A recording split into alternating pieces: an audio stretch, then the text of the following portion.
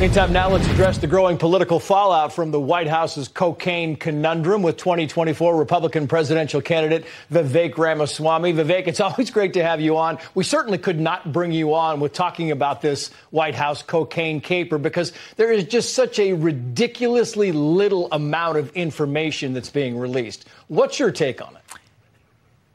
I mean, the lack of transparency is really staggering, Trace. But if I'm going to joke around about it, I'll say that, you know what?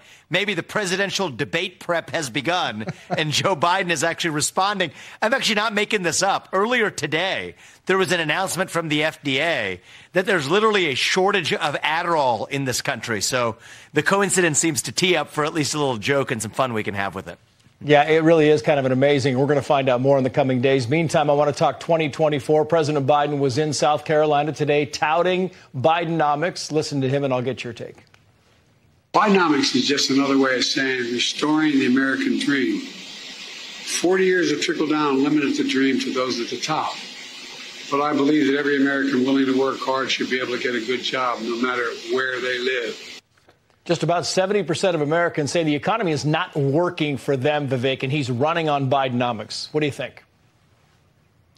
Well, look, I think Bidenomics has been nothing but an unmitigated disaster. The one thing that he points to is that the so-called unemployment rate is low. But the real problem that we have in this country is that many people have voluntarily exited the workforce because the government has paid them more money to stay at home than to go to work.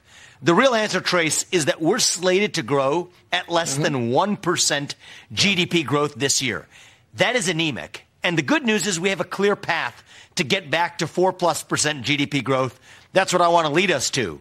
Drill, frack, burn coal, embrace nuclear energy, put people back to work.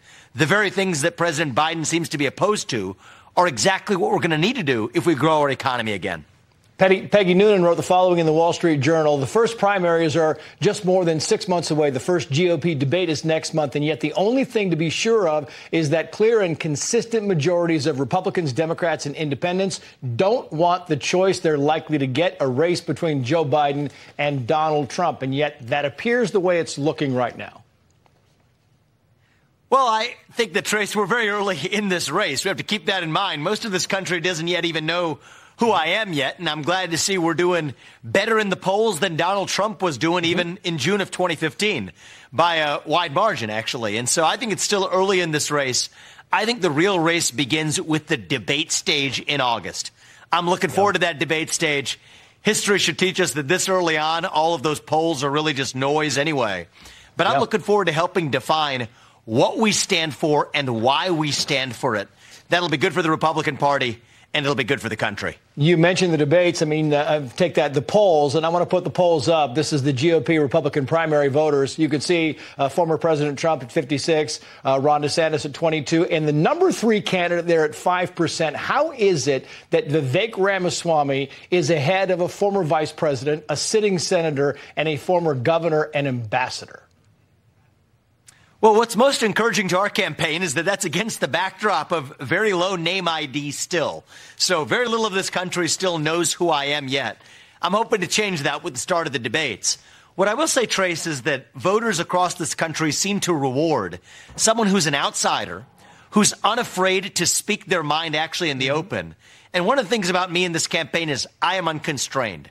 I would rather speak my mind freely and honestly at every step and honestly lose the election than to win by playing some political snakes and ladders. But the good news is so far that seems to be the winning strategy, and it's the one we're going to stick to. Vivek Ramaswamy, great to have you on as always. Best of luck. Thank you, Trace.